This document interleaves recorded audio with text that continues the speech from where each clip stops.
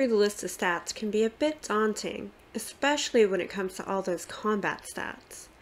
But understanding what they all mean can give you an edge in battle. There's a lot of different stats there, but let's start with the basics. Attack, defense, and HP. The attack stat is quite literally how strong your attack is. Think of it in terms of your weapon. The better your weapon is, the stronger your attack will be. If your attack is stronger than your opponent's is, then theoretically you're going to do more damage to their army than they'll do to yours. I say theoretically because the next combat stat is going to come into play to affect this outcome, and that's the defense stat. Where attack can be thought of as a weapon, defense can be thought of as armor. It's the buffer between your opponent's attack and your troops. Again, the better your armor is, the more damage you can deflect from your opponent. So what about HP? This is your troops' hit points, or basically how much damage they can take. Think of this as the literal troop under that armor. Your defense stat will determine how much your opponent's attack actually gets through the armor to your troop.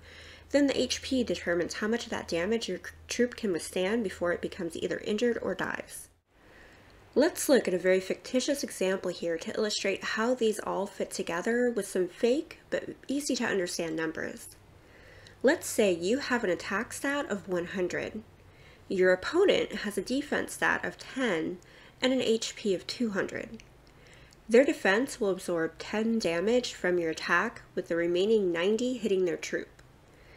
Now, what about that stat that says they increase the damage you deal to an opponent? Isn't that just the same thing as the attack stat? Well, not exactly. It's a bit different, and I'll explain how it works. Now, previously, I compared your attack to the opponent's defense and HP. This is an example of damage.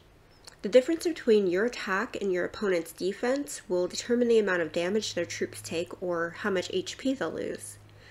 When you increase your damage stats, this means that percentage increase is added directly to the amount of damage they take.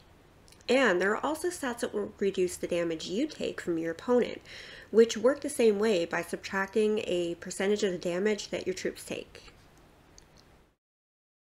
To help you decide which combination of stats from your equipable items will work best for you, try running a few tests and watching the battle replay to see the results. I recommend using the number of troops your opponent loses in the first round of attacks as the number to test between each of your attempts. Leave a few infantry on your farm, then attack it with your main, switching out your items between each attack. Just be sure to always use the same lineup of troops in both your farm and your main to make sure the results are consistent. This should help you figure out the best combination of items possible and give you that winning edge.